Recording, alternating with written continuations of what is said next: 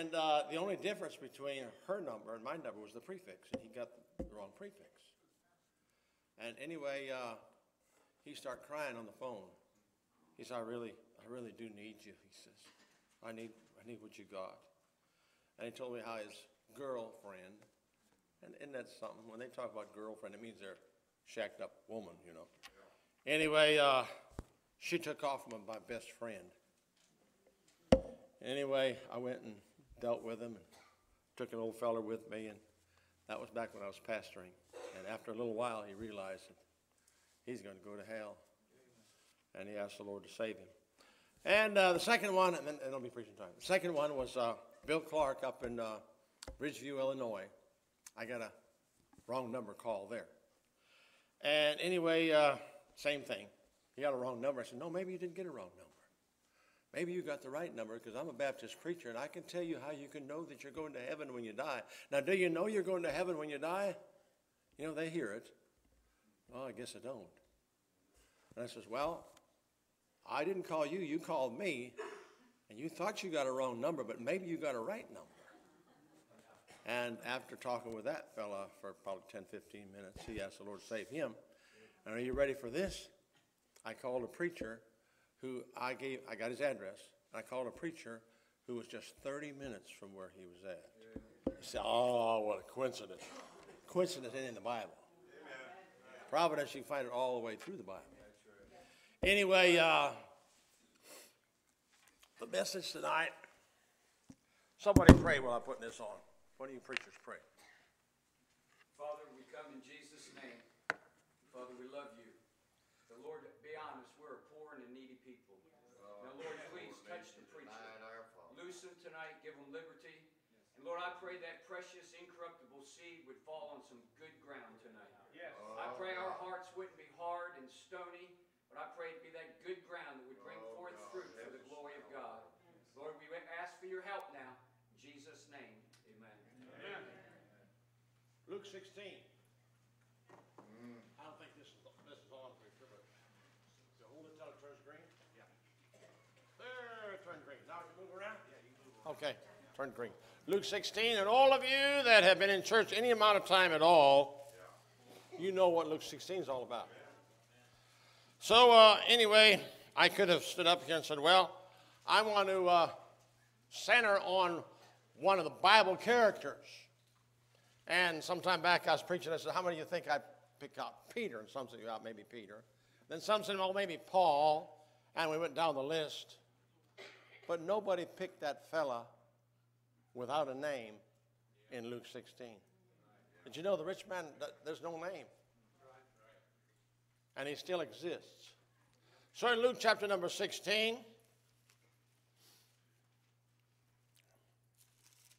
we'll read a few verses. And those of you that have heard message after message after message about this, That's all right, preacher. it won't be the same. That's right. And God's word is so designed that you can hear it over and over and over. It's repetition. Right. And if repetition bothers you, then this book would bother you, because you can find salvation all the way through. You can stop anywhere and see in the Old Testament it's pointing towards Jesus. Right. So in Luke chapter number 16, verse number 19, we'll read together, there was a certain rich man. By the way, when God's word is so plain right there when it says there was a certain rich man. You know what that means? There was a certain rich man. Okay, let's go on. And he was clothed in purple and fine linen and fared sumptuously every day. And there was a certain beggar named Lazarus, which was laid at his gate full of sores, and desiring to be fed with the crumbs which fell from the rich man's table. Moreover, the dogs came and licked his sores. And it came to pass that the beggar died and was carried by the angels into Abraham's bosom. The rich man also died and was buried, and in hell he lifted up his eyes, being in torments. And seeth Abraham afar off, and Lazarus in his bosom, and he cried and said, Father Abraham, have mercy on me, and send Lazarus that he may dip the tip of his finger in water and cool my tongue, for I am tormented in this flame. But Abraham said, Son, remember that thou in thy lifetime receivest thy good things, And likewise Lazarus evil things, but now he is comforted, and thou art tormented.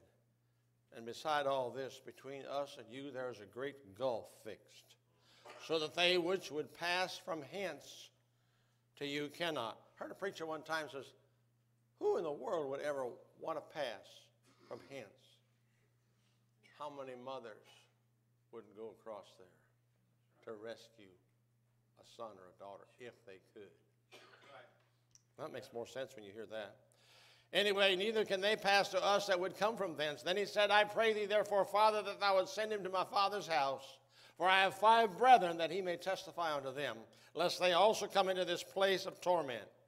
Abraham saith unto him, they have Moses and the prophets.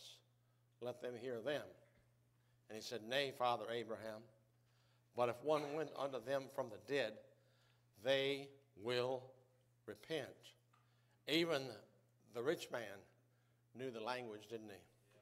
And he said unto him, if they hear not Moses and the prophets, neither will they be persuaded, though one rose from the dead. Need another preacher to pray. Why don't you jump up, pray. Heavenly Father, we thank you, Lord, this evening for your word. We thank you, Father, for your grace that you give to us. Father, I Amen. pray that you fill this pastor with the Holy Spirit, Lord. Yes. We need to hear from you, Father. Make him decrease so you may increase, and bless us with your word. Father, be with us tonight. In Jesus' name we pray. Amen. So we're going to zero in on a Bible character. I'd much rather zero in on Peter or Paul or one of the disciples and hear how they were filled with the power of God. And many of them just, I guess I can relate to them, just dumb old farm folks the way it would seem, these disciples. But God can put his spirit inside them dumb old people, and they can be used of God. Some of the greatest preachers I've ever heard. Are you listening? Never had an opportunity to go to college. Some of them were overseas. Man, some of those men that preached in the Philippines, they're just so full of God. That's a whole lot more important than them college degrees. Amen. So we're going to zero in on a Bible character this evening. And you say, well, why would God put you up there first? This is not a camp meeting, shouting message. But I believe it's message for the hour. You listening? And you wouldn't believe all the obstacles that the devil tried to throw at us today. My honey over there, she's smiling at me. I mean, wrong roads and traffic jams, and you can't believe it. And I guess the Lord was just kind of nudging me. He said, well, you probably end up having to preach tonight. So I can't do it, but he can. So the rich man, what do we see in him? We see in him a wasted life. We have in this room this evening people that can testify of a wasted life. But aren't you thankful? In the nick of time, you realize where you were headed. And you ask God for that grace, and thank God for the grace of God that rescued us and changed our destination from hell to heaven. But this was a wasted life. He was clothed in fine linen, the Bible says. And he had everything this world had to offer. His whole time was occupied with the wardrobe and table, what he put on his body and what he put in his stomach. But when we look at the Word of God, when it says, and in hell he lifted up his eyes, being in torments. I looked up that word torments. I tried to find a worse word in the English language that was worse than torment. Couldn't find one. I mean, it's related to pain, and I don't know about you folks, but I don't like pain. Man, I'm quick to run to the Advil or the Excedrin bottle or something like that. And thank God in the day and age which we live, well, there's usually relief. But can you imagine? That character we're talking about tonight has never had one moment's relief. And you've heard messages on hell like I have down through the years. But sometimes I've heard preachers preach it so mean. But listen, there ought to be a compassion in our hearts. There ought to be a compassion in our hearts. So there ought to be a compassion in our hearts. How many of you know someone, if they don't get saved, they're going there? How often do we pray for them? How often do we come to an altar and don't leave until there's a puddle of tears and believe God's word says if we would cry over them, shed tears. He had a wasted life and he was an unfaithful steward. A man who has riches has them from the hand of God. If you have a bank, you know what? God knows exactly what's in your bank account and what's in your rat hole at home. Amen. I don't know. Preacher don't know either. But God knows. And God has enabled you to have that. And praise God, if you're saved and living for the Lord and paying your tithe and giving to missions, that little nest egg will probably get bigger yet. But it comes from God. See, a man who has riches has them from the hand of God. Deuteronomy chapter number 8 and verse 18 says, "But thou shalt remember the Lord thy God, for it is he that giveth thee power to get wealth." He had it all, but he didn't acknowledge it to come from God. He was one of those probably, I'm going to get all I can and can all I get. So he was an unfaithful steward. He also was a soul unprepared for death. There is probably some folks in church tonight, a soul that's unprepared for death. You say, who could that be? Well, God knows. God knows every one of us if we're totally, fully prepared. You see, that's one of the things I've got a message I preached the most shocking. And the most shocking was, the years that I pastored, was the number of people that got saved at Fellowship Baptist Church in Lebanon, Ohio, were the church members that already made a profession, that had already went through the tank. By the way, they didn't get baptized, they just got wet. Already went through all those motions. And when God the Holy Spirit dealt with them, there was weeping and there was conviction. Simple word for conviction is just plainly realizing their sin. Realizing they ought to die and go to hell for their sin. You ever realize that? That you ought to die and go to hell for your sin. I ought to die and go to hell for my sin. Boy, I'd be so thankful for what he has done.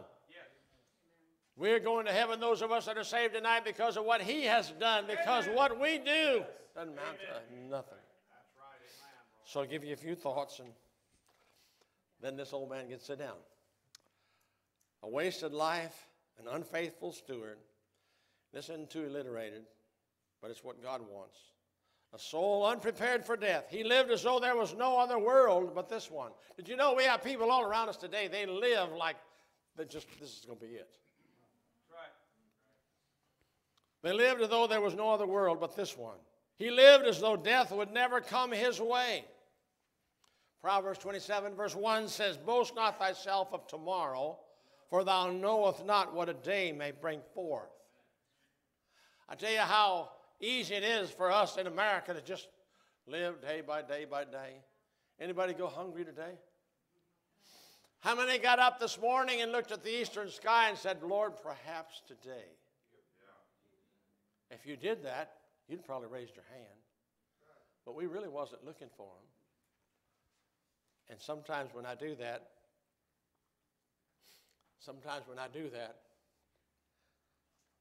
I done it not too long ago, and I start crying. You ever had those mixed emotions where you're rejoicing because you're saved, then I start thinking about loved ones. I've got cousins and relatives, so many that they're in a dead church, and some of them have just told me, "Well, I got my faith," because they was raised in a church and they believe there's a God, but they know nothing about being saved. Oh, what a rude awakening. And then some of them are close relatives and friends. If you just stop and think for a moment, shouldn't that motivate us for 2019. Right. Amen. That there's a terrible, terrible hell.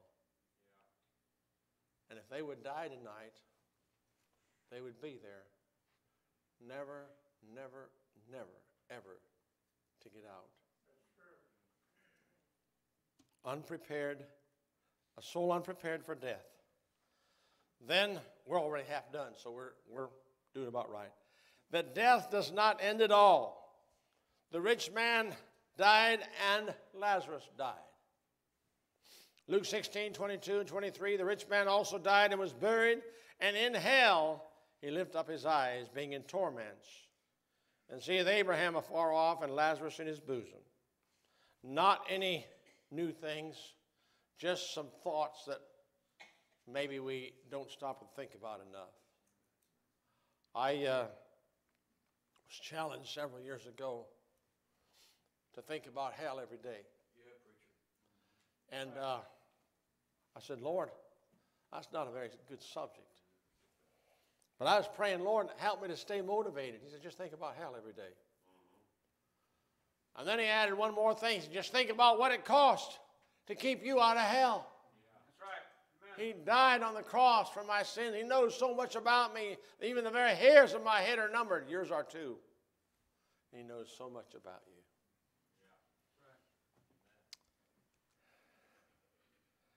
When that rich man died, all hope was gone.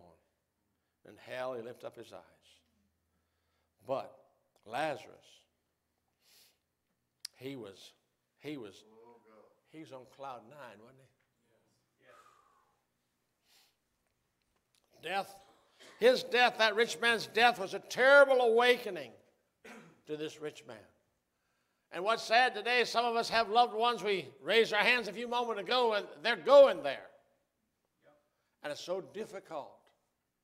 Many of them, I know some families that are so poor, that the girls strike out on their own, and before you know it, why they end up being just a cheap prostitute to some man because they can't make a living by themselves and just shacked up.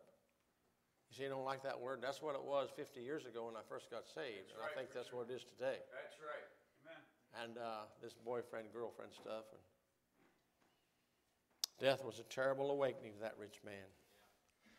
Then as death found him, eternity kept him.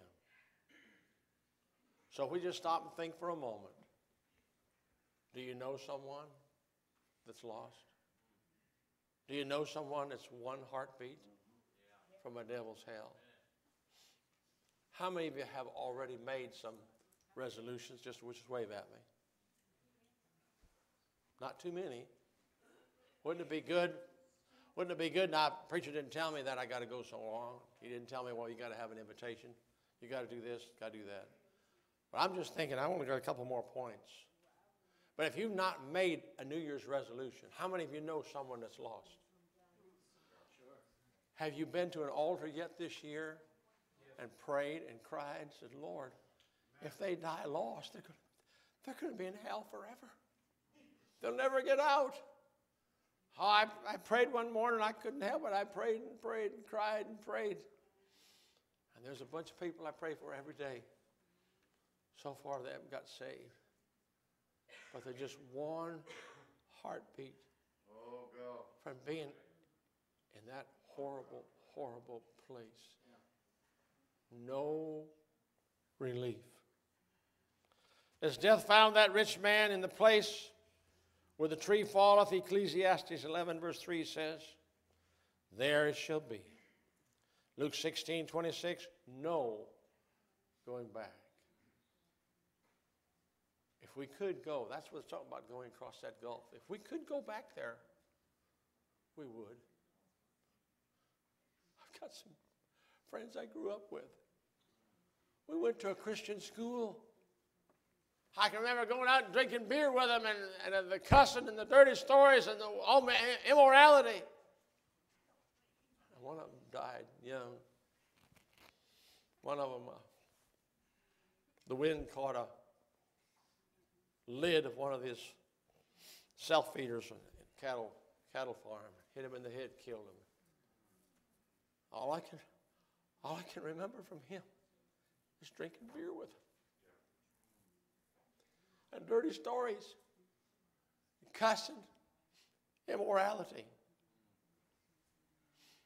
And if he's in hell, he's like that rich man, tormented day and night, forever and forever. Then I think, well, Lord, there's no helping him. But Lord, break my heart for those folks that can be reached. So I pray that this year I'll pass more tracts. I'll tell more people how to be saved. And I'll do all I can. I want to be in the middle of the Lord's will. Amen. How many of you would come to an altar or kneel right where you're at right now? I'm just about done. And say, Lord, I'm going to make a resolution right now. I want to be a soul winner. I went all last year and I never led anybody to the Lord. I went all last year and I barely passed any tracts. But this year I want to do different. Amen, preacher. Amen. He was not in hell because he was rich. He was in hell because he had neglected getting right with God. Some are coming to the altar. This is, I know this is not the way we'd usually do it. Isn't that right, Brother Bill? But listen, God's got a hold.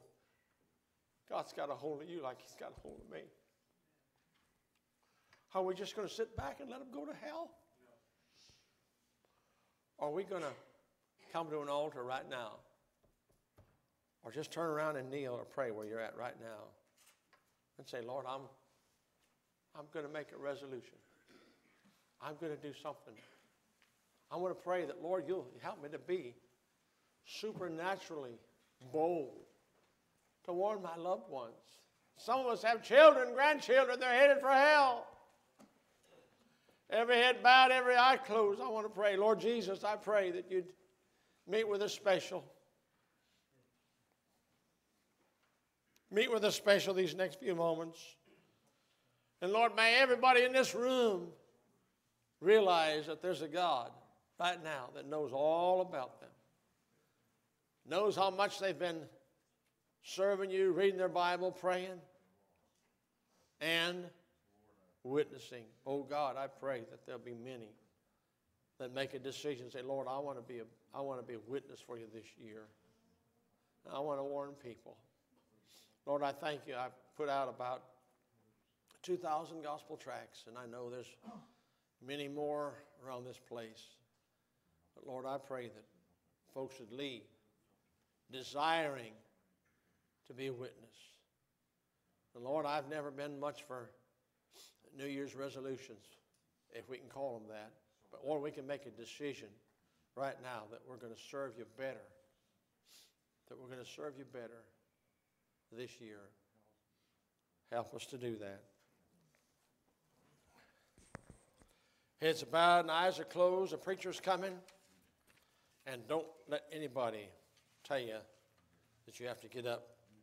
Stay there as long as you need to.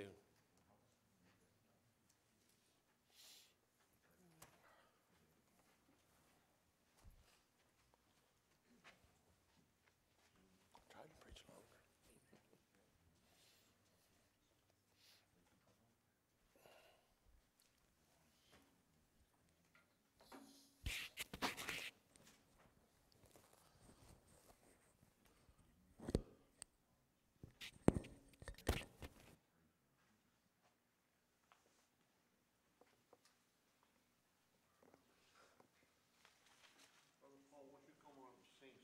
While these folks are still praying up here.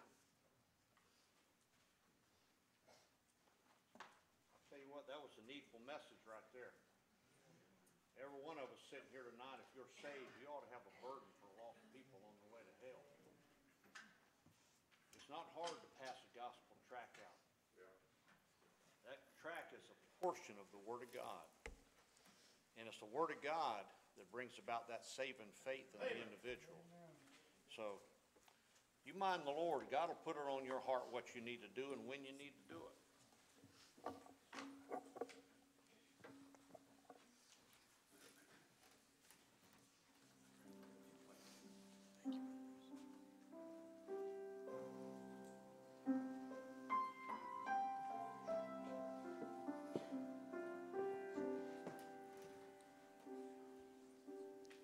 I'd rather have Jesus than silver or gold. I'd rather be his than have riches untold. I'd rather have Jesus than worldwide fame. I'd rather be true to his holy name than to be the king of a vast domain, or be held in sin's dread sway. I'd rather have Jesus than anything this world affords today.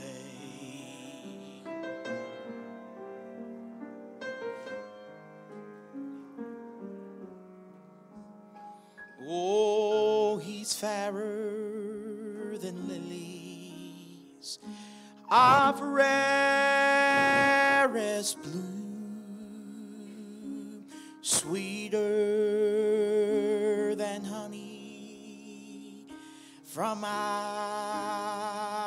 of the comb. He's all that my hungering spirit needs. I'd rather have Jesus and let him lead than to be the king of a vast domain, or be held in sin's dread sway. Oh, I'd rather have Jesus than anything this world affords today.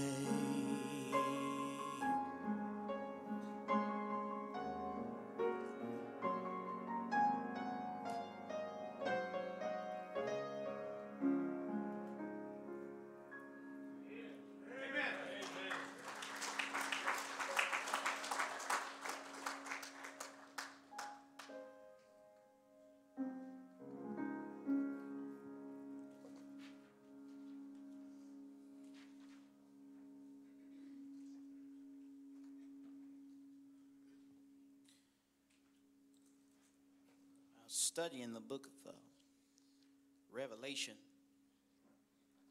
over the last segment of this year. The Lord gave me a song and speaks of the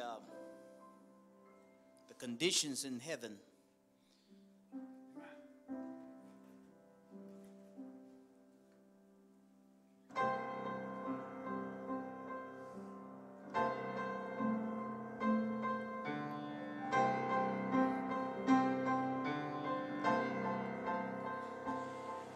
10,000 times 10,000 saying hallelujah.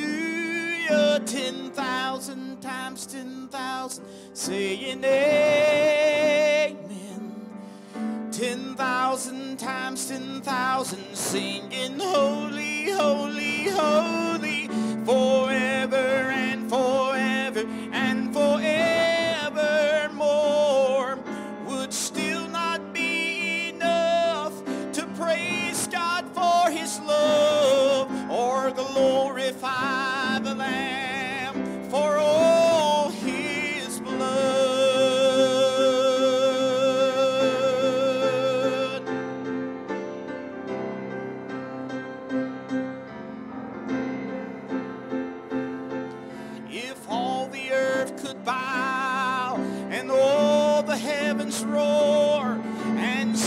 sing of our great God forevermore.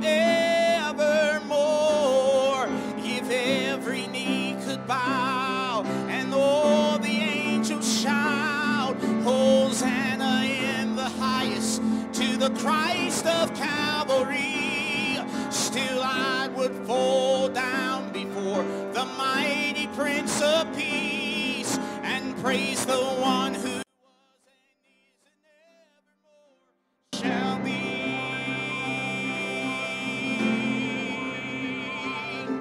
10,000 times 10,000 saying hallelujah. 10,000 times 10,000 saying amen. 10,000 times 10,000 singing holy, holy, holy, forever and forever and forevermore.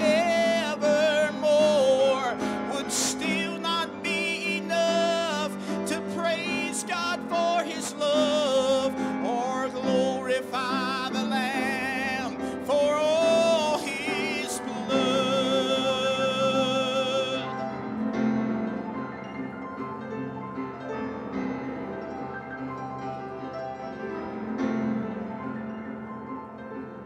So let the stars applaud and let the heavens ring the anthem of our God, our Lord and King. O sovereign God of glory, immutable and holy, ruler of creation and principalities. Oh, who can stand before you and who can stand against you?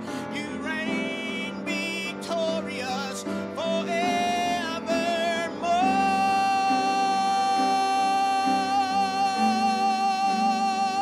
Oh, 10,000 times 10,000 saying hallelujah. 10,000 times 10,000 saying amen. 10,000 times 10,000 singing holy, holy, holy, forever and forever and forevermore. Would still not be enough to praise God for his love or glorify the Lamb for all his blood.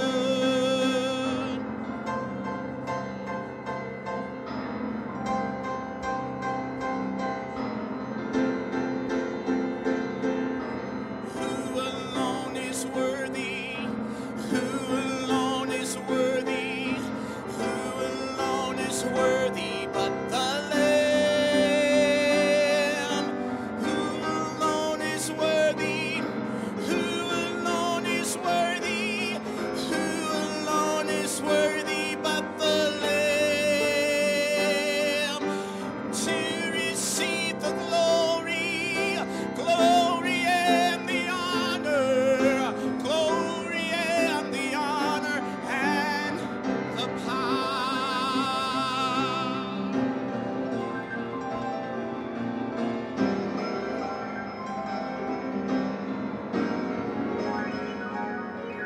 10,000 times 10,000 saying hallelujah. 10,000 times 10,000 saying amen. 10,000 times 10,000 singing holy, holy, holy, forever and forever and forevermore. Would still not be enough to praise God for his love or glorify the Lamb for all his blood.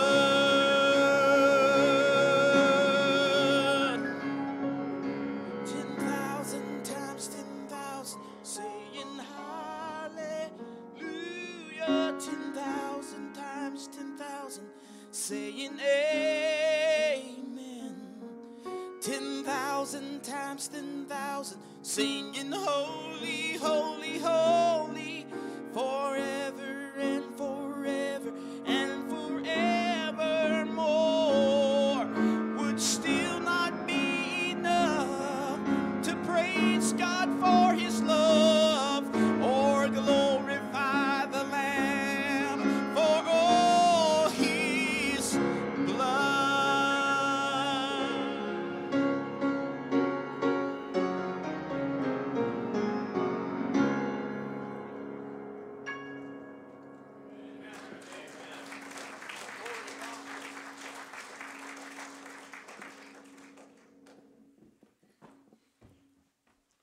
I don't think I could teach him any more playing the piano.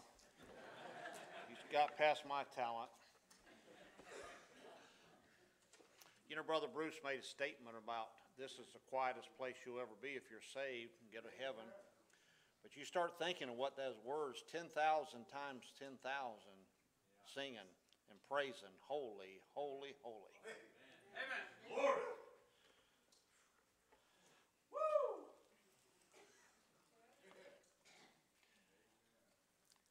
I actually had a couple, I felt bad about this, but visitors.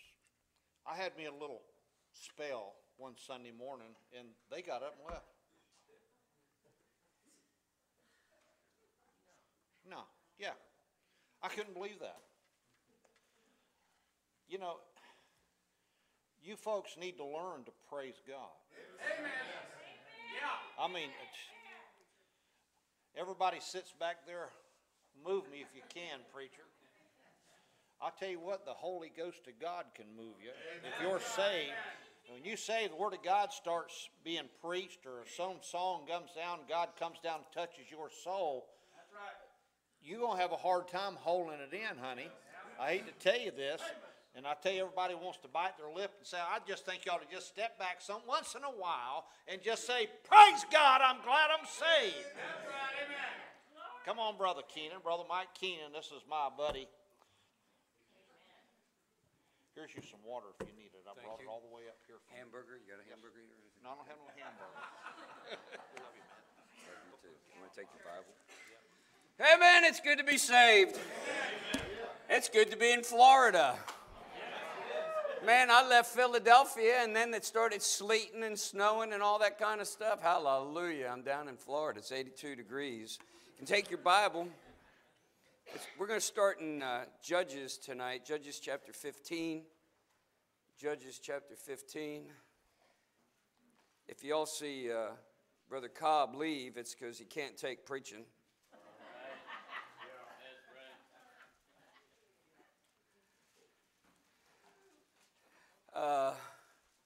You younger folks, you are growing up in an America that I don't know anything about.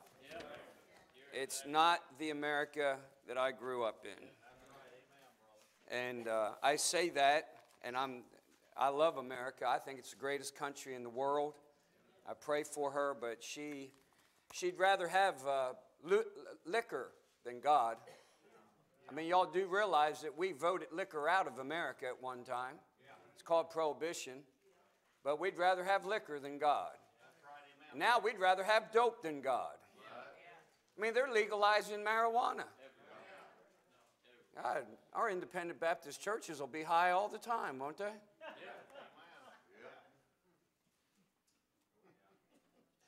I'm going to be honest with you. Do you mind if I'm honest with you? I sort of feel like this is home. Been coming here a while, and preacher is my good friend, but I am angry. I'm not happy with the job the church is doing. The church is supposed to be salt. Salt is a preservative. And the church is supposed to be light. But I'm telling you, the world is having more of an influence on the church than the church is having an influence on the world. And so as a preacher, I'm not real happy about it. So I usually preach on it, and that's what I'm going to do tonight. But before that, I'll give you something to chuckle about, and then it'll be over. I want to say something to all the kids who survived the 30s, the 40s, the 50s, and the 60s. First of all, we survived being born to mothers who did things they shouldn't have done while they were in a family way. They took aspirin. They ate blue cheese dressing, tuna from a can, and they did not get tested for diabetes. Then after that trauma, we were put to sleep on our tummies in baby cribs that were covered with bright-colored lead-based paint. We had no child-proof lids on medicine bottles, no locks on doors or cabinets, and when we rode our bikes, we had baseball caps, not helmets, on our heads. As infants and children, we would ride in cars with no car seats. God help. No booster seats, no seat belts, no airbags, bald tires, and sometimes no brakes. Riding in the back of a pickup truck on a warm day was always a special treat. We drank water from the garden hose and not a bottle. We shared one soft drink with 4 friends from one bottle, and no one actually died from this. We ate cupcakes, white bread, real butter, and bacon. We drank Kool-Aid made with real white sugar. And we weren't overweight. Why? Because we were always outside playing, that's why. We would leave home in the morning, play all day, as long as we were back when the street lights came on. No one was able to reach us all day, and we were okay. We would spend hours building our go-karts out of scraps. How many of y'all remember that? And then we'd ride down the hill, only to find out we forgot about the brakes. Then after running into the bushes a few times, we learned to solve that problem. We didn't have PlayStations, Nintendos, and Xboxes. There were no video games, no 150 channels on cable, no video movies or DVDs, no surround sound or CDs, no cell phones, no personal computers, no internet, and no chat rooms. We had friends.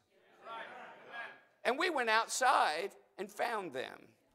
We fell out of trees, we got cut, we broke bones and teeth, and there were no lawsuits from these accidents. We ate worms and mud pies from dirt, and the worms did not live in us forever. We were given BB guns for our 10th birthdays, and we made up games with sticks and tennis balls, and although we were told it would happen, we did not put out very many eyes.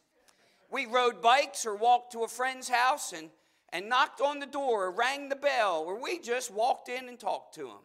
Little League had tryouts, and not everybody made the team. Those who didn't, they had to learn to deal with disappointment. Imagine that. The idea of a parent bailing us out if we broke the law was unheard of. They actually sided with the law. These generations have produced some of the best risk takers, problem solvers, and inventors ever. The past 50 years have been an explosion of innovation and new ideas. We had freedom, failure, success, and responsibility, and we learned how to deal with it all. If you're one of them, congratulations. You might want to share it with others who've had the luck to grow up with kids before the lawyers and the governments regulated so much in our lives. While you're at it, forward it to your children so they will know how brave and lucky their parents were. Kind of makes you want to run through the house with a pair of scissors, doesn't it?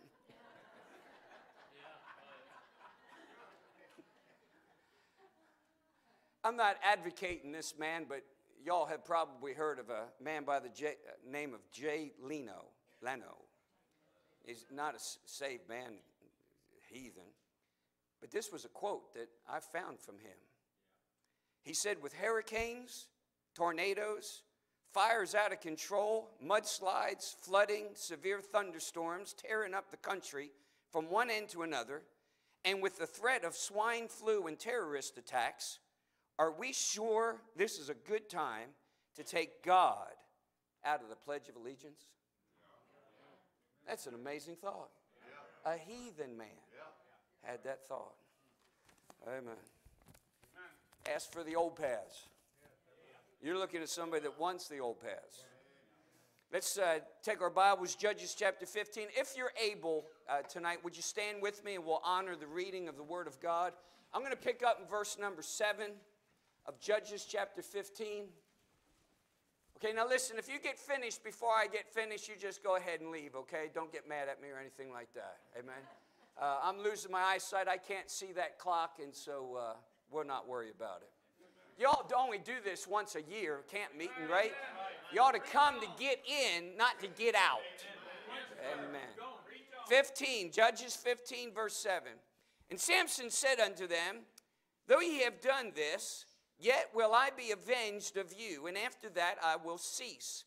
And he smote them hip and thigh with a great slaughter, and he went down and dwelt in the top of the rock Edom. Then the Philistines went up. Now you notice that's a new paragraph, so some time has elapsed. Then the Philistines went up and pitched in Judah and spread themselves in Lehi. And the men of Judah said, Why are ye come up against us? And they answered, To bind Samson are we come up, to do to him as he hath done to us. Then 3,000 men of Judah went to the top of the rock Edom, and said to Samson, Knowest thou not that the Philistines are rulers over us? What is this that thou hast done unto us?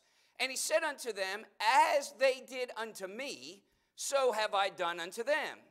And they said unto him, We are come down to bind thee, that we may deliver thee into the hand of the Philistines. And Samson said unto them, Swear unto me that ye will not fall upon me yourselves. And they spake unto him, saying, No, but we will bind thee fast, and deliver thee into their hand, but surely we will not kill thee. And they bound him with 2 new cords, and brought him up from the rock. And when he came unto Lehi, the Philistines shouted against him, and the Spirit of the Lord came mightily upon him. And the cords that were upon his arms became as flax that was burnt with fire, and his bands loosed from off his hands. And he found a new jawbone of an ass, and put forth his hand, and took it, and slew 1,000 men therewith. And Samson said, With the jawbone of an ass, heaps upon heaps, with the jawbone of an ass have I slain 1,000 men. And it came to pass, when he had made an end of speaking, that he cast away the jawbone out of his hand, and called that place Ramath Lehi. And he was sore athirst, and called on the Lord, and said, Thou hast given this great deliverance into the hand of thy servant, and now shall I die for thirst, and fall into the hand of the uncircumcised. But God clave an hollow place that was in the jaw, and there came water there out, and when he had drunk, his spirit came again, and he revived.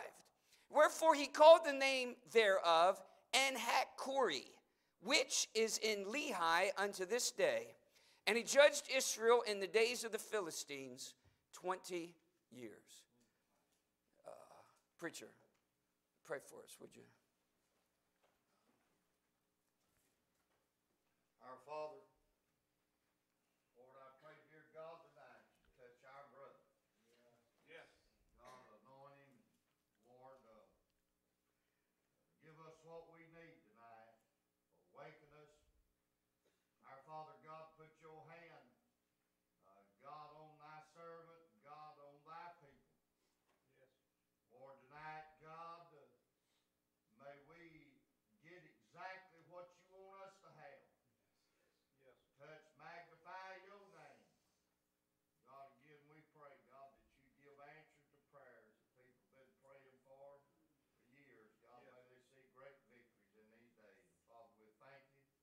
Lord, we'll praise you, our Father, in Jesus' name. Amen. Amen. Amen. Thank you. You may be seated. I want to preach you a message on we need a new jawbone today. If you look at the first 6 verses of Judges chapter 15, Samson had aggravated the Philistines, you know, the thing about the 300 foxes and setting the thing on fire and all that kind of business. And Samson's a guy, there's a lot of different preaching on Samson. You know as well as I do that Samson, there's a lot of potential that was in his life that was never fulfilled because he never got victory over his flesh. But if you go to Hebrews chapter 11, guess whose name shows up? Samson. Which means that there's hope for us. And so there's times in Samson's life as a judge of Israel that he's doing okay. He's not always been in Delilah's lap. He's not always been down at the prostitute's house. Can I say this? Can we just be honest with one another tonight? That life in a saved person's life, there's good days and there's bad days. And those of you who say you don't have a bad day, you're a liar. There's days when you laugh, and there's days when you cry. There's days when you got victory, and you don't think you'll ever come down out of that mountaintop. boy, there's days that you just get knocked down and defeated. There's days you overcome temptation, and there's days that temptation just seems to take its toll on us. There's times that you have the power of God on your life and you know it. You're walking in the Spirit. And then there's others days you're just walking in the flesh and just as carnal as can be. Nod your heads like this. I'll hear them rattle, okay? There's time, buddy, that you brag about the victory for the glory of God. And then there's times that you just can't. There's seasons. There were seasons of victory in Samson's life. You could go through it. The angel promised him coming. As a child, he grew. The Lord blessed him in chapter 13. In chapter 13, the Spirit of the Lord began to move upon him in the camp of Dan. In chapter 14, he's taking a lion and ripping a lion apart with his bare hands. The Spirit of the Lord comes upon him, and he's... listen, he slew those 30 guys, took their raiments. There was times of victory in his life, times of power in his life, where the Spirit of the Lord came upon him. But it says he smote him hip and thigh. You know what I hope to do tonight? I hope to do some hip and thigh preaching.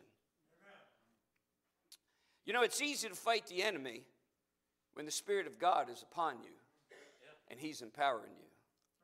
And we have had seasons like that.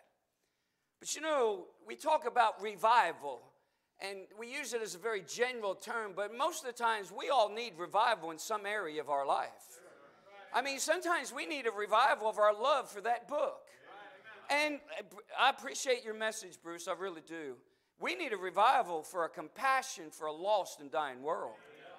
We need a revival sometimes for our love for our wife or for our husband. Sometimes we need a revival of our love for the things of God. And so, those seasons come, those seasons go. In Judges chapter 15, verse 9, those Philistines went up and pitched in Judah and spread themselves in Lehi. And the men of Judah came, "Why are ye come against us?" And they answered, "To bind Samson, are we come up to do to him as he has done to us." Guys, we have an adversary. We have enemies, plural. And just as the enemy came up against Samson to do to him as he hath done, we have enemies. They want to torment us. The enemy, those of us that are saved, the enemy wants us to quit. The enemy wants us to compromise. The enemy wants to destroy our families. The enemy wants to tear up our marriages. The enemy has locked onto our children, and the enemy wants our children. The enemy wants to tear up in the church, and we could go on and on. Could you say amen there? Amen.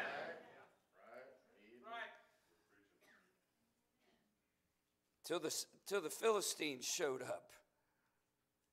And the whole bunch shows up.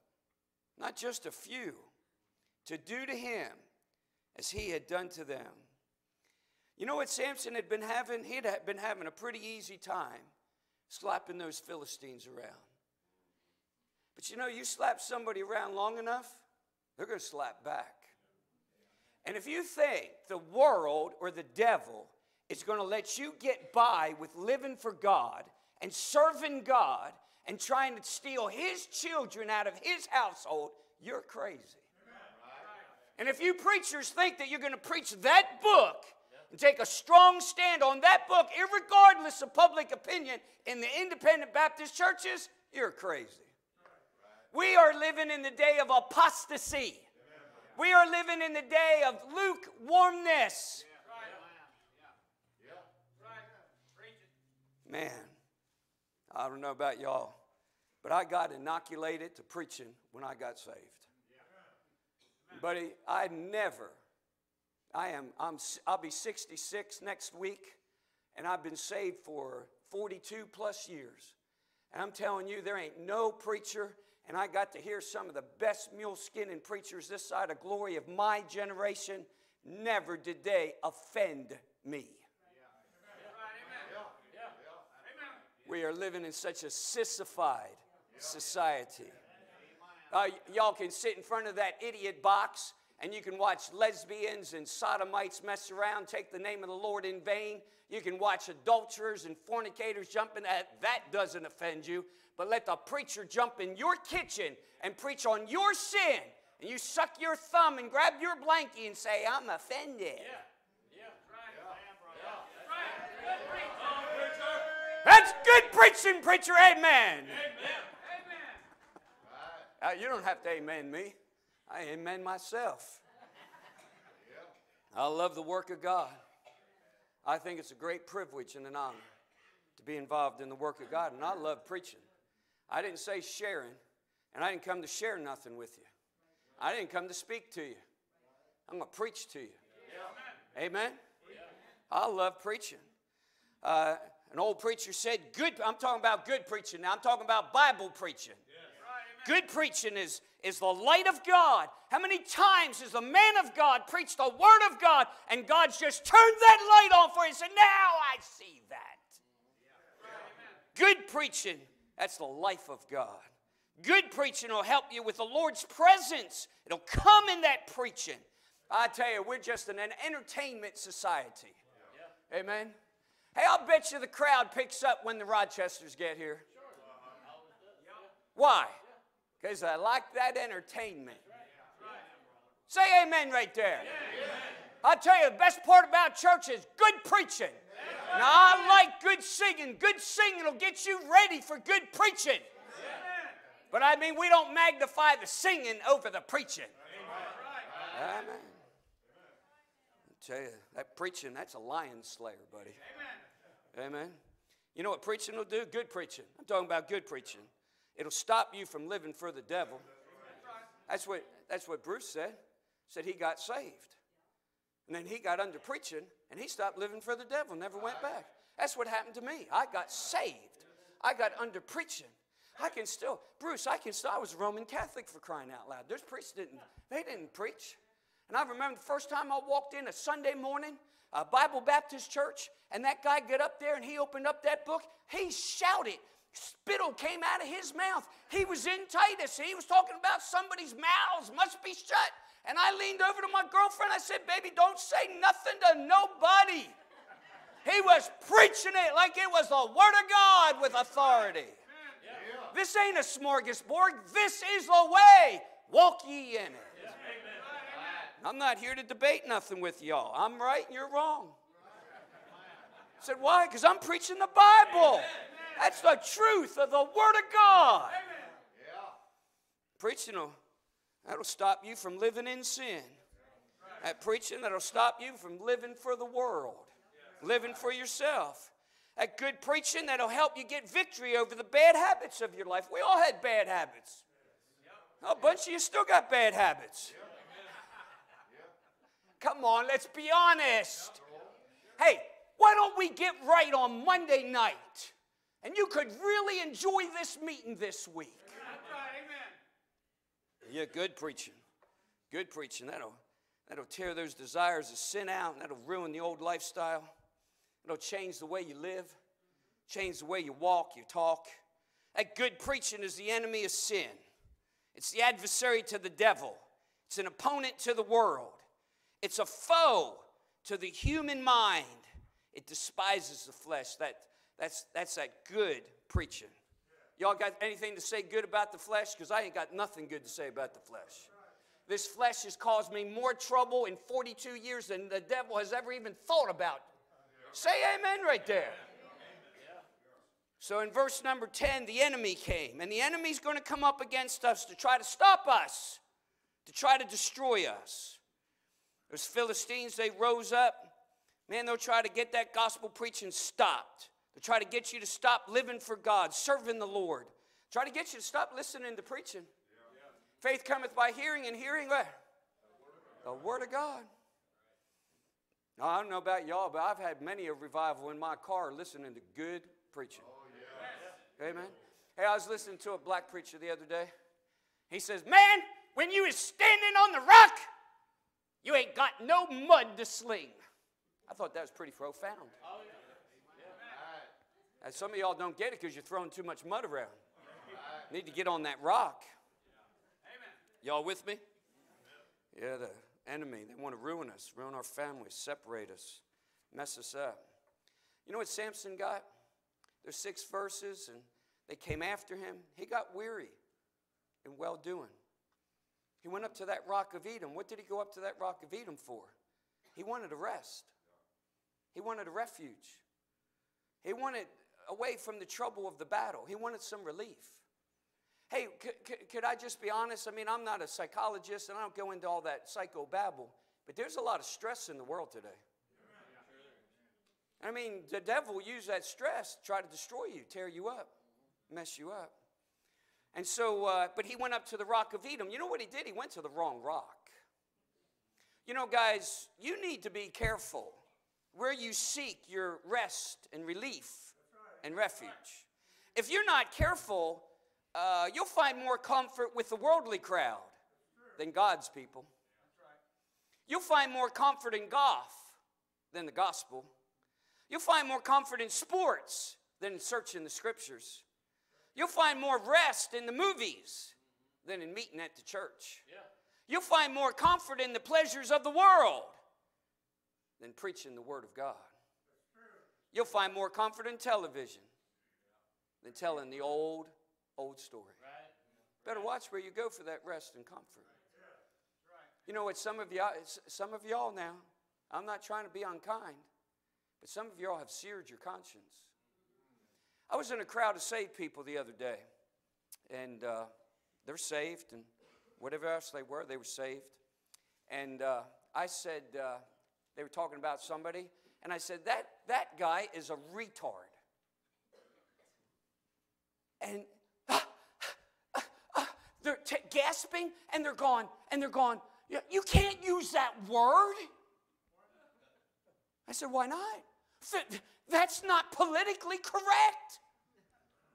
Well, listen, I was raised up in a different America, and when I was a Cub Scout, every year we went to the retard place, and we did crafts with the retards, and we ate with the, are y'all with me? See, some of y'all, see, you are brainwashed by that television and the world. And so, you know what I said? I said, when's the last time you acted like that when somebody took the Lord's name in vain? See, some of y'all sit in front of that boob tube, they cuss and damn. They hell this and GD this and everything. That doesn't bother you. Your conscience has been seared. You look at nakedness. You look at adultery. You look at fornication. You look at the sodomites, and you're entertained by it. That's not a good place to be. We need to grab a new jawbone. Go to work. Y'all with me? I tell you, when we as the children of God give our desires to these comforts, God's going to start messing with your comforts. You know what, I'm 66, been saved 42 years. You know what I have figured out? As a saved man trying to live for God, I am never going to be very comfortable in this world. Everybody is shooting for comfort. Can I illustrate real quick? This isn't in the message. How old was Abraham when he had that child? What's his name? Help me here, I'm getting old. Isaac. How old was he when Isaac came? He's 100 years old. And I don't know how old Isaac was, 13, 16, 17. When God said what? Kill him. Kill him.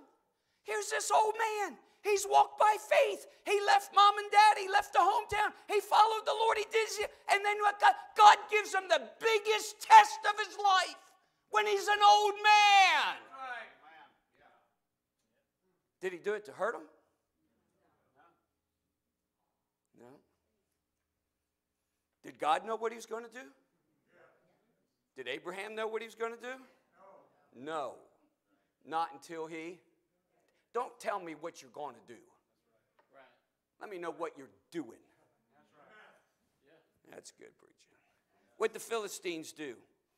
Verse 13, they bound them. They show up, the enemy shows up, they bind them. There's no liberty. No liberty to preach. Listen to me, church. It's as much your responsibility that there's liberty here for the man of God to preach as it is for the man of God to study and pray and have liberty in preaching. Now, I'm old enough and I'm cantankerous enough that you don't give me liberty, I'm just going to go ahead and take it. You okay with that? But there ought to be liberty to preach. He got bound up. He didn't have no liberty to fight. There was no freedom. There was no life in the service. We shouldn't come in like dead people. We shouldn't come in. We ought to have some life about us. Not all bound up. Nothing's going to come easy. There's no fellowship because he's all bound up. There's no enjoying the presence of God, no enjoying the Bible. I've been looking forward to coming down here for weeks and months. My folks have been praying. I said, why do they pray? They know how sorry their preacher is, and they're praying for you. Shut up.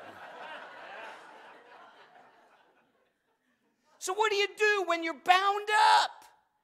You do like Samson did. Grab a new jawbone and go to battle against the enemy. Amen. Hip and thigh. Slaughter them, hip and thigh. Go to work on the enemy. Anything that looked like an enemy, Samson went after him. Amen. And he wasn't real concerned about, what do they call that? Residual, huh? Collateral. He wasn't worried about collateral damage. That's why we won World War II. That's why we ain't won another war since. Stupid. Never mind. If you are bound up, that means the enemy is already in your camp. So bound up, you can't enjoy the Lord. Hard to enjoy the Lord when there's sin in the camp. When there's unconfessed and unrepented of sin, things you know shouldn't be in there. Bitterness, holding a grudge, some habit, something. That enemy, he wants to come in, he wants to tear up your house. I tell you what, you better get in that Bible and get a new jawbone. Samson saw that jawbone laying there. It was just laying there. I don't imagine it looked like very much. Jawbone of an ass, but the Holy Ghost empowered Samson to use it. And he went to killing Philistines with it. And when he was done, 1,000. That's one guy. One jawbone. Can you see him when he's done?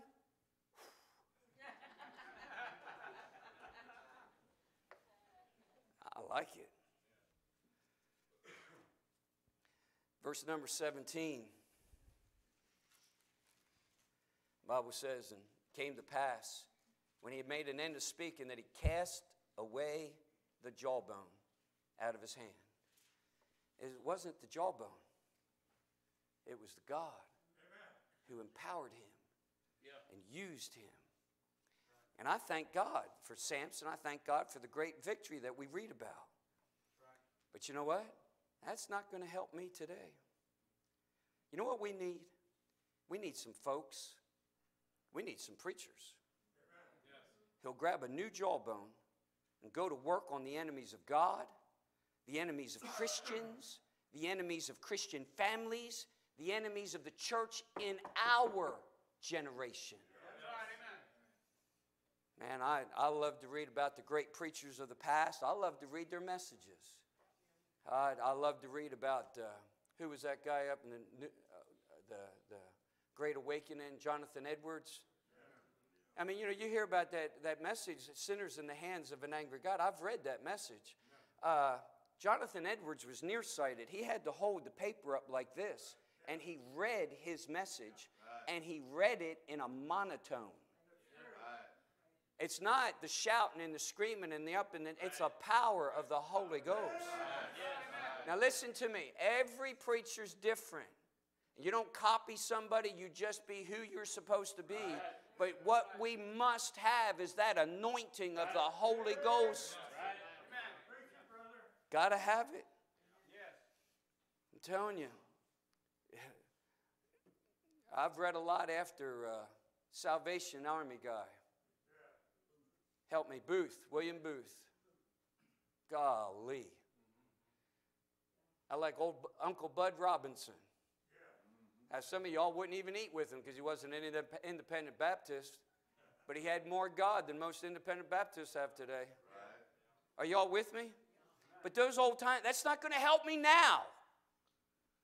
And I remember I was pastoring. I got saved out of Roman Catholic background, got into a Bible school. It's just a Bible church, and got some education, and I was pastoring. And I'm going to be honest with you, I did not know about the filling and the power of the Holy Ghost. I fell in love with the Lord. The Lord called me to preach, and I started preaching. And God, in His grace and His mercy, crossed my paths with Brother Jack Wood. And that old man of God, he took a liking to me. He knew I needed a whole lot of help. And he put his arm around me, and he introduced me to Brother Homer Smith and Dr. Don Green and Brother Lanny Hasbrook and who's that crazy North Mountain, Georgia preacher up in heaven? Earl Hughes. That guy scared me to death. He's spooky. But you hang around those people, you realize you need a touch of God, and you realize God died to save the world, and you get involved in missions. Are y'all with me? Yeah. Right, amen. Yeah. Man, since then, that's all I am concerned about, having the power of God. But I have seen the enemies in the camp. I'm talking about our camp. The enemy's in the camp, and he's bound up the people of God. We're losing our children. We're losing them to lust.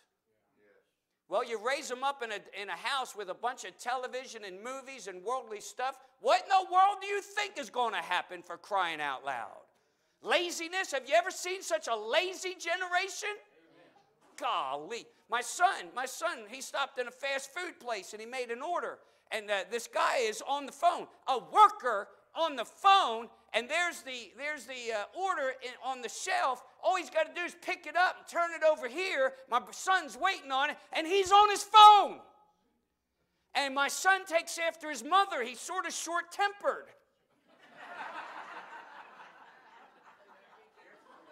And he goes, "Hey, how about handing me that bag?" He said, "Hey, give me a minute here, will you?" Well, then it was on.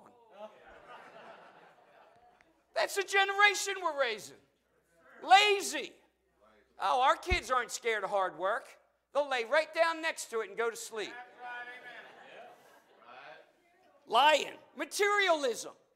Hey, your kids need God. They don't need materialism. Worldliness. Worldliness. They got to have so-and-so's sneakers and so-and-so's jeans and so-and-so's this. Worldly. Why don't they want to dress like the man of God? Wrong heroes. Boy, that went over good, didn't it? We're losing our families to divorce, drinking, drugs, the deception of sin. We're losing our church members to sin and what I like to call sensitivity. Well, you hurt my feelings, and I'm going to go down the street, and I'm going to go there and bounce all around. Well, if your feelings can be hurt, I'm going to work at trying to hurt them tonight. I can't sing. I can't play an instrument. I'm not very bright. These guys, they alliterate their outlines. I have 3 thesauruses at the house, and I still can't alliterate outlines. But I can get in people's kitchen and get them angry. And all I have to do is preach the Bible. That's all I got to do, just preach the Bible. Amen? Hey, y'all are not a dumb bunch. I know you know your Bible. Go with me to Revelation 2 and 3. The book of the Revelation, chapters 2 and 3.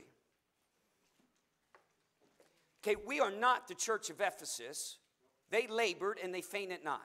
We are not the church of Smyrna. They were faithful unto death. We are not the church of Pergamos. They held his name fast and denied not the faith. We are not the church of Thyatira. The Lord saw their works, their charity, their service, their faith, and their patience. We are not the church of Sardis. They defiled not their garments. We're not the church of Philadelphia that kept his word. Do you know what we are? We're the church of Laodicea. Look there in chapter 3, verse 14.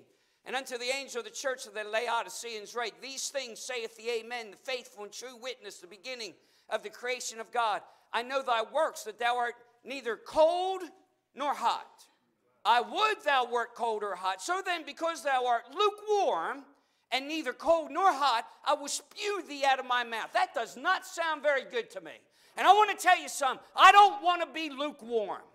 I mean, when I got saved, the Holy Ghost moved into my heart. He changed my way of thinking. He changed my one-twos. And I got under the preaching of the Word of God. And I mean to tell you, the old men of God said, you ought not to go to the movies. And I didn't go to the movies. And the old men of God said, a man shouldn't dress like a woman and a woman shouldn't dress like a man. Say amen right there. Amen. And they started preaching about get rid of your cigarettes and get rid of your beer and get rid of your dope. Amen, that's good preaching.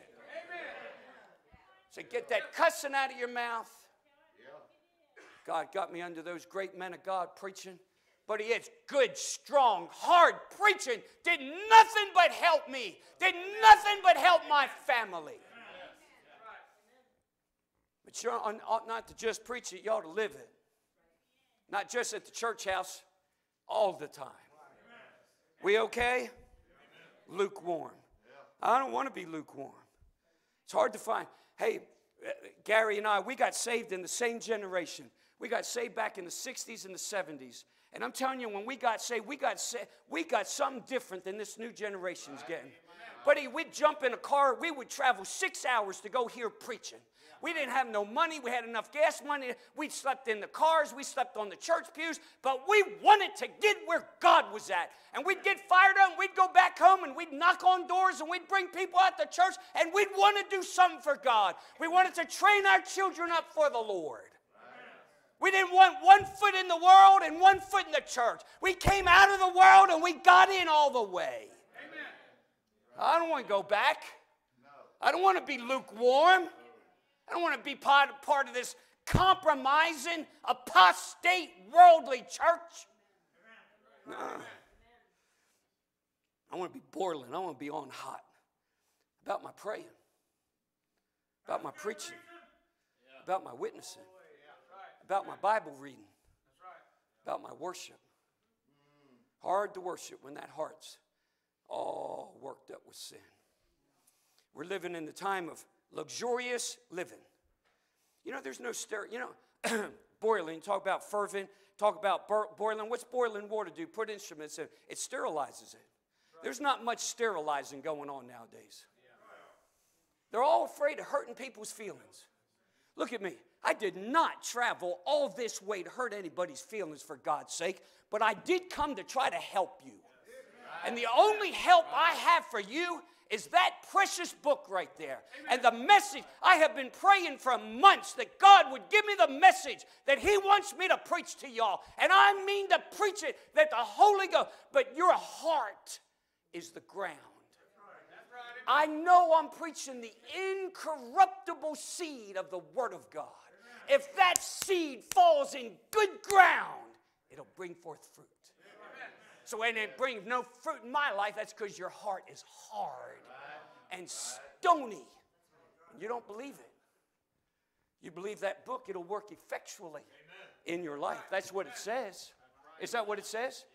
Does that Bible say, come out from among them and be ye separate, saith the Lord? If you believe that, it'll work in your life.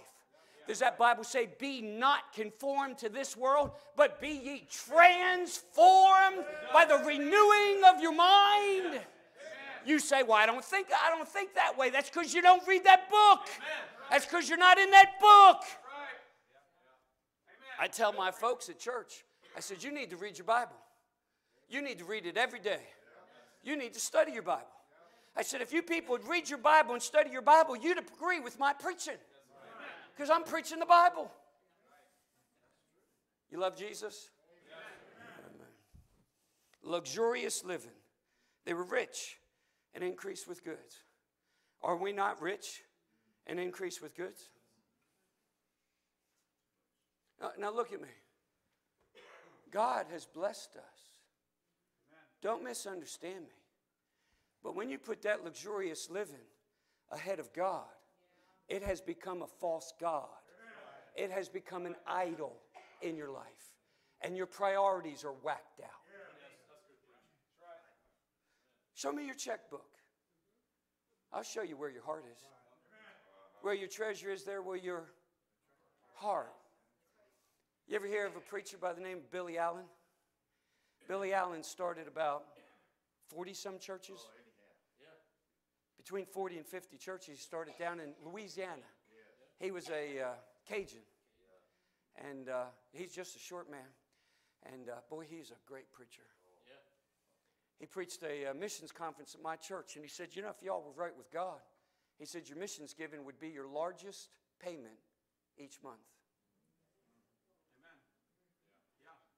Well, y'all got quiet on that, didn't you? See, you ain't got no problem with a $2,000 house payment, you know, and an $800 car payment. But God forbid that you give some money to missions. Oh, I've done fetched the coldness on the service now. I'm not even preaching on missions now. But see, where your treasure is, there will your heart be also. Know not. It says there in Revelation, they know not. Well, this generation, they know everything. The Lord's on the outside knocking, trying to get in. He's not in the church. He's not welcomed in the church. He dwells in holiness. They're lewd. L-E-W-D. Look it up. Lewd. Nakedness is mentioned 2 times, 17 and 18. We are living in the most immodest generation in America, and that immodesty has come into the church. Are y'all, hey, how we doing? Okay, I need some help. You, will you come here and help me? You, come. I need some more help. Do you mind helping me? You don't want to help me? You will? Come on. You coward. Yeah. Buddy, come help me. Yes, sir. Do y'all know who Dr. Ruckman is? Okay, Dr. Ruckman taught me this many years ago, okay? This young man right here, he is going to represent the world in 1900. Okay, the world in 1900. How were the women dressed? All women, not Christian women, all women. They were dressed modestly, which meant they were covered from their necks to their ankles in a dress. The world in 1900. Where was the church in 1900? They were separated from the world. Is that right? Are y'all with me? Okay, then the world went from 1900 to 1920. Remember the Roaring 20s? You remember the Roaring 20s, don't you, preacher? Yeah. Okay, and so they have done what? They've gotten more liberal. Are y'all with me? And what happened to the skirts in 1920s? They started coming up. Okay, how many of you have ever heard of the New York Times? Okay, conservative? Christian? Do you know what the New York Times wrote in 1920? The New York Times in 1920 said, women's hemlines that are more than 9 inches off the floor are nowhere near modest. That's the world. Now, the church in 1920, is she still right where she was in 1900? Nope. She's drifted a little bit. Now we're not in 1920. Now we're in 2019. How's the world doing? Y'all know. Are y'all with me? Where's the church? Is the church back there?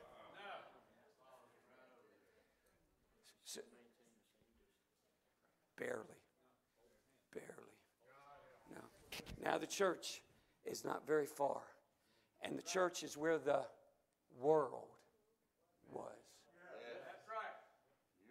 Ask ye for the old paths and walk therein.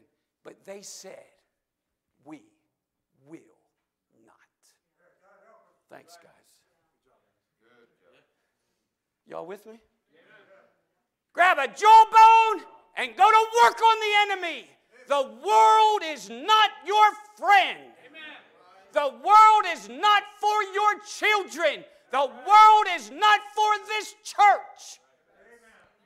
I'm against the devil. I am against the world. And if you're against the church, then I'm against you. Every good thing in my life has happened through the church of the living God. And it's not a building. It's that man of God puts in that assembly to shepherd that flock. Say amen right there. I tell you what, you need the church a whole lot more than the church needs you.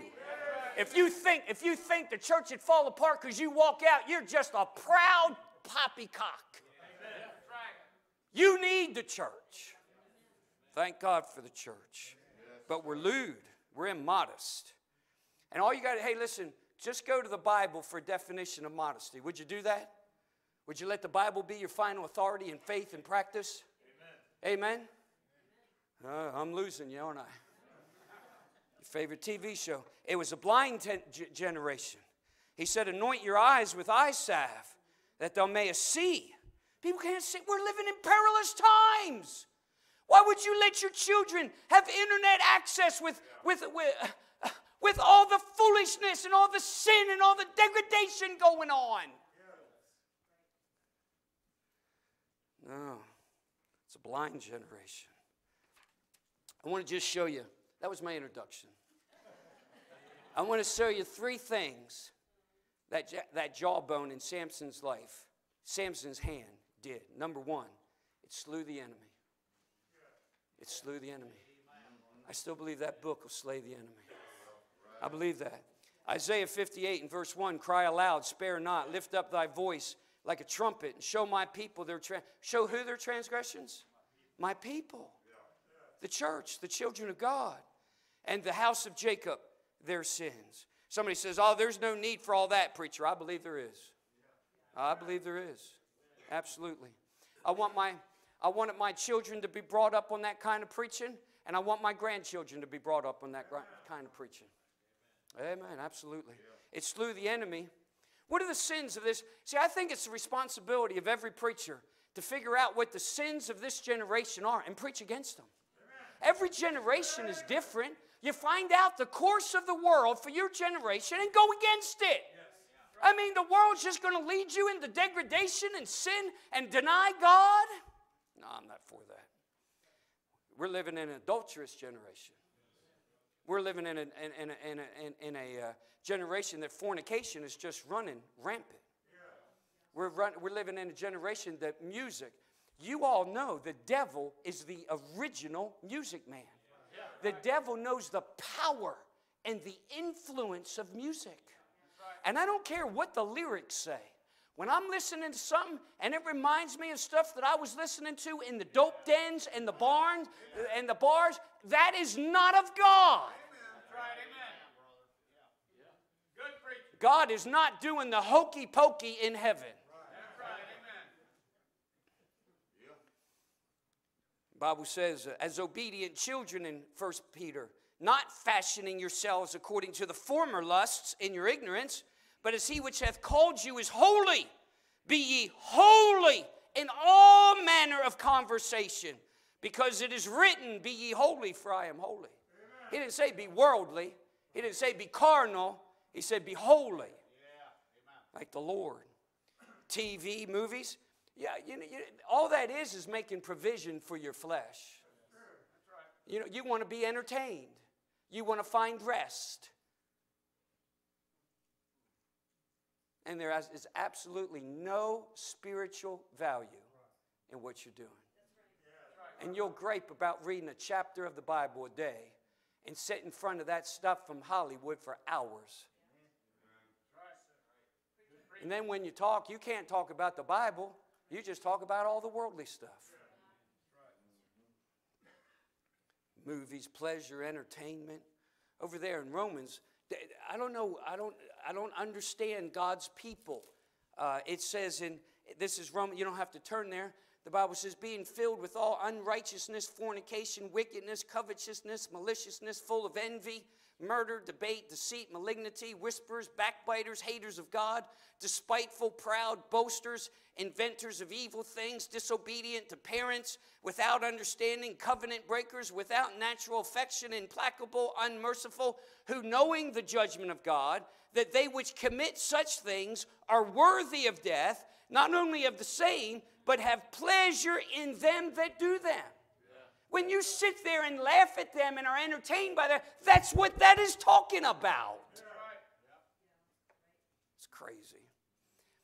That great preacher over in England, Latimer, he sent Henry VIII. Y'all remember Henry VIII went through about 14, 15 wives. Remember that? He wrapped up a Bible and he sent it to Henry VIII. Latimer did. And in that Bible, he wrote him a letter. And he put in that letter, he said, King Henry, he said, the Bible says adulterers and whoremongers God will judge.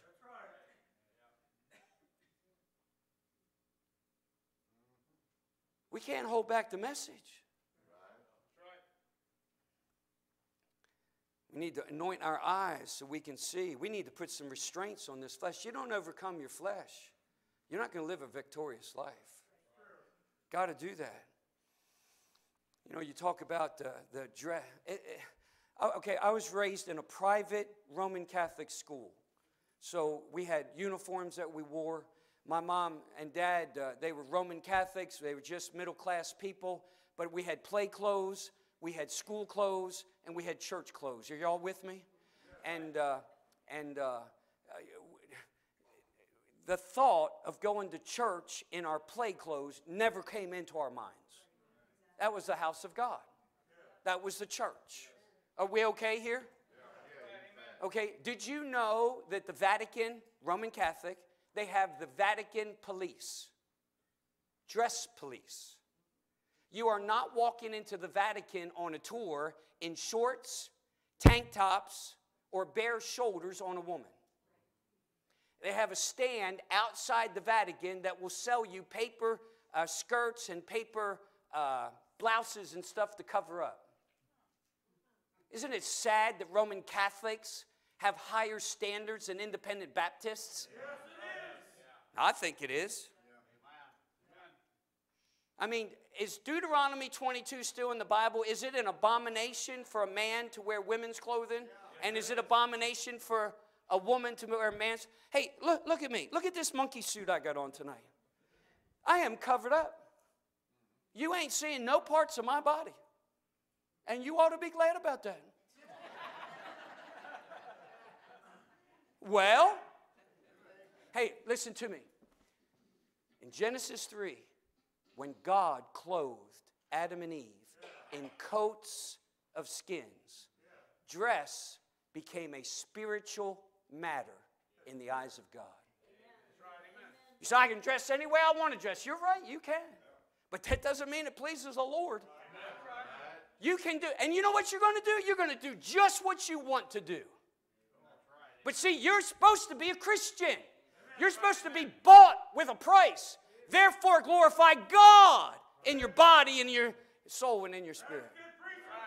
So it's not supposed to be what you want. It's supposed to be what God wants. But we're missing the boat on that one, aren't we? Amen. Laodicea, tattoos. Oh, I've had saved people. Hey, look, I got a scripture verse tattooed. You read your Bible? Oh, what, I hit a bump there too? Y'all getting tattoos? Christians should, hey, now listen to me. If you got them before you got saved, well, we're not, just cover them up for God's sake. We don't want to give a bad example to the younger generation. But you're telling me you're saved and you're going to mark up your body in violation of what the Bible says? Piercings and all that kind of business? Oh, my. So, yeah, you preach all that stuff, you're going to run people off. I've been reading books on the SEALs. You ever read anything on the SEALs? I just finished a book on lone survivor.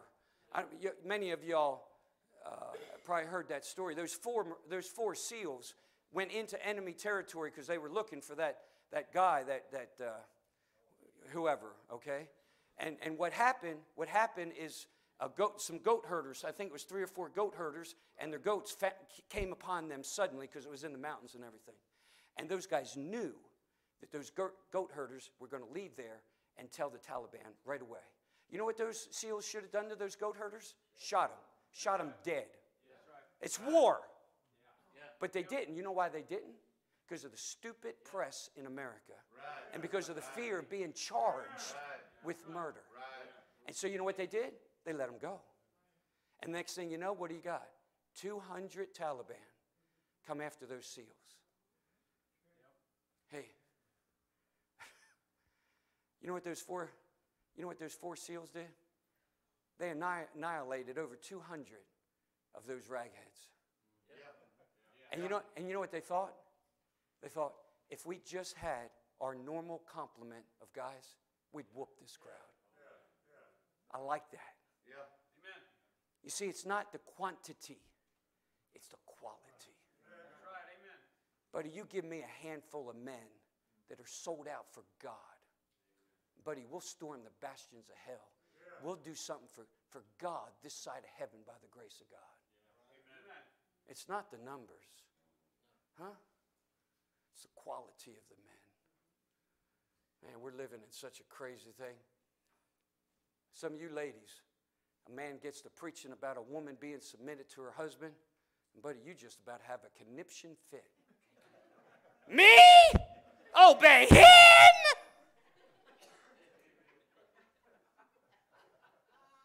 Yeah, that's what I'm talking about. Submission. I didn't say surrender. I understand the difference between submission and surrender. Yeah, I was running a certain situation. And he said, stop or I'll shoot. I said, I surrender. That was not submission, buddy. Submission was that day I got down on my face. I told God, you saved me. I've made a mess of my life. And if you want to do something with my life, I'm giving it to you. That was the second smartest thing I ever did in my life. You're looking at somebody that's been blessed. God gave me a real blessing about a year ago. He brought a Down syndrome child to my church. That Down syndrome child is 48 years old. His name is Earl. Man. You know why I identify so much with Earl? Because I'm a retard. When God looks over the banisters of heaven, he looks down and sees that retard, Mike Keenan. He ain't got no talent, can't play nothing, can't sing, not very smart. He's losing the little bit of brain that he has. But boy, look at him down there. He just loves me. He just loves my people. He's just trying to do the best that he can do. Amen. Brother Earl loves to get a microphone in his hand. So Christmas time, we sang a Christmas carol together, him and me. Two retards. Had the time of our life. See, some of y'all, you have way too high an opinion of yourself. See, I know I'm not worthy. I know I don't deserve to preach the unsearchable riches. But by his gracious choice, and I want to honor him. Quick story. Are you all done? No. Good friend of mine went to visit an old lady. Some people in his church asked him. This is back in the 50s. Went up to a second floor apartment. Here's this old lady laying on the floor, blood all over the place. Here's this man over against the wall. His head's chopped open, blood's flowing out. And he came in to witness to him. And what the people didn't tell him is that was the meanest woman that lived in that town. And so long story short, the ambulance came and took the man away. They wanted to take the woman away, but she wouldn't go. And so the preacher called his wife and a lady from the church, and they cleaned her up and dressed her and got her. And so he said to her, he said, Miss Ali, the reason I came was I wanted to talk to you about the Lord and how to be saved. And she just had her head down, and she didn't say anything for about a minute. And she said, I can't get saved. He said, oh, no, Miss Ali, you can get saved. And she said, oh, no. And she went on a litany. And this preacher, at the time, he was 36 years old, and he'd been a Navy man up until he was 27 years old. And so he'd seen some darker sides of life. But he said this woman told him by the time she was 19, she killed 2 men. She'd been a prostitute. She'd been a drug dealer. She'd been a thief. She'd done time in jail. She had a litany of things that would curl your hair. And when she was all done, the preacher opened up that book, and he told her about the Lord's love. He told her about the Lord's grace. And he said, no matter what you've done, the blood of Jesus can cleanse you from it. And he just read that Bible to her for about 15, 20 minutes. And a tear started coming down her cheek. Next thing you knew, she slid out of her chair and knelt down. And she prayed and asked God to save her. I think she was 78 years old when she got saved. She's meaner than a junkyard dog. Hey, if that was the end of the story, that'd be good. She started coming to church. This preacher is Brother Homer Smith. This preacher's church was in Bristol, Tennessee. And he had what he called the Texas Quartet. He said the reason we called it the Texas Quartet is because everybody from Texas always brags about things and says things are bigger than what they really are.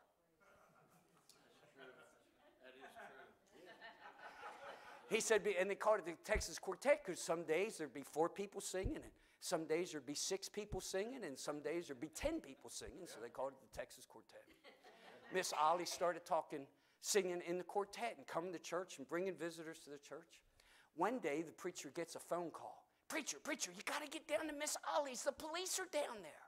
He goes, what in the world? He gets down to Miss Ollie's. She's on the 2nd floor. And there's the chief of police in his squad car with the doors locked. And the preacher comes up, and Miss Ollie's there. And the preacher knocks, he goes, get that woman away from me. He says, she's trying to hug me and tell me that Jesus loves me and Jesus wants to save me, and she's thanking me for this and thanking me for that. But she just fell in love with the Lord. All that cussing went, all that drinking went, all that dirty living went. But after a few years, she went up to the preacher one Wednesday night. And she said, preacher, I'm going to commit suicide. I said, Miss Ollie, she had relatives that were trying to get her to cuss, and relatives that would try to get her to drink, and old folks would come around, try to get her into the old life. And you know what she said? She said, preacher, I'd rather die than bring shame on my precious Lord. Oh, for all of us to have that thought in our hearts and mind, that we'd rather die than bring shame on the Lord Jesus Christ. One of the most precious things you have is your testimony. It's taken me 43 plus years to get the testimony that I have. You know how fast I can lose that testimony? 5 minutes. Less than 5 minutes. I thank God for Dr. Don Green. All he did is preached about your testimony. Living a holy and a godly and a sanctified and a separated life. Amen. I appreciate that good preaching. I want my testimony right. I'll tell you what that jawbone did in Samson's hand with the anointing of the Holy Ghost. It slew the enemy. Huh? Number 2, it satisfied his thirst. That weapon that Samson used fighting was the same thing God used to revive his soul. We preach the word. Is that not what we told? Preach the word. Reprove, rebuke, exhort, in season, out of season, the whole counsel of God. The Bible says in Jeremiah that you bring your sword back and don't let that blood out. You ain't doing a good job. And then that's that book that we get into, and it sings to our soul,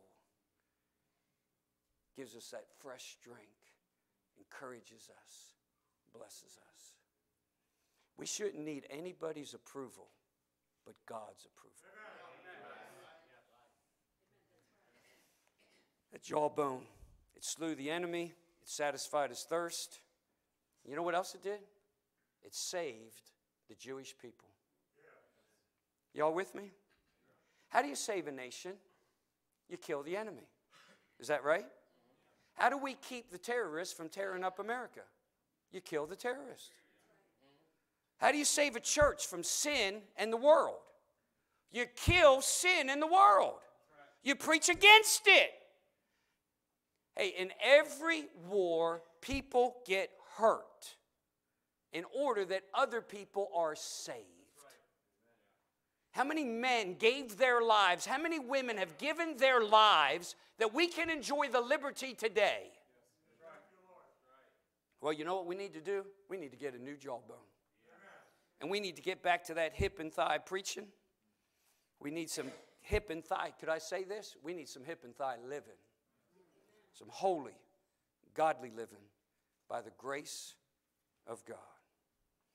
So that jawbone, it slew the enemy, it satisfied his thirst, and it saved the people of Israel.